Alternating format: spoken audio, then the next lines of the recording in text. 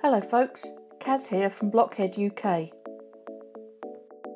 A few months ago, one of my subscribers asked if I had any plans to make a pedestrianised area for Micropolis.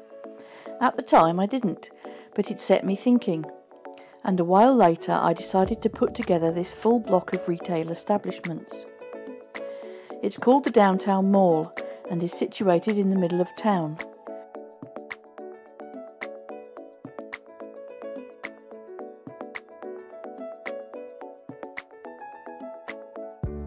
The biggest structure is Red's department store, where you can purchase all the latest brands at high-end prices. Next to Red's is the Sunset Cinema, a 1930s inspired build from the heyday of Art Deco. It had fallen into disrepair, but has now been restored to its former glory.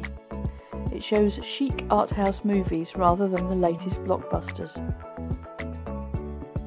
The two food outlets in the centre of the mall offer some light relief from all the shopping. The Deli Platter serves handmade sandwiches to delight any palate, while Giuseppe's Gelateria offers the best ice cream for miles.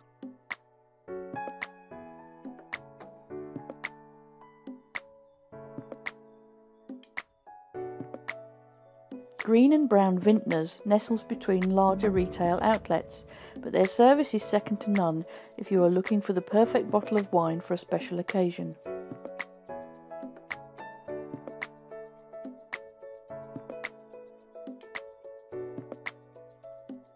On one corner is Mimi's Boutique, where all the stylish ladies of Micropolis go to buy their couture.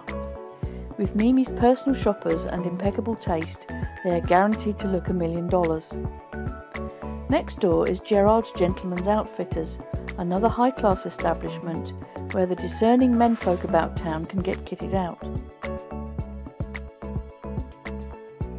The Arcade's covered market is home to a range of small bespoke artisan shops and market stalls, the perfect place to find a gift for a loved one. And where would any mall be without a Lego brand retail store?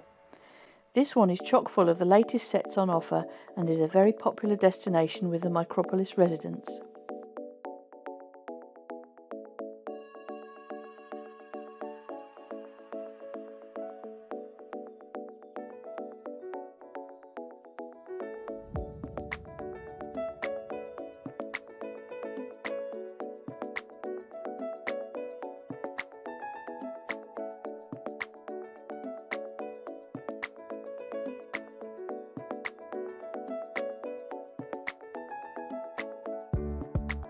If you enjoyed this video, please give it a like and subscribe to my channel so you can see new content when it is released.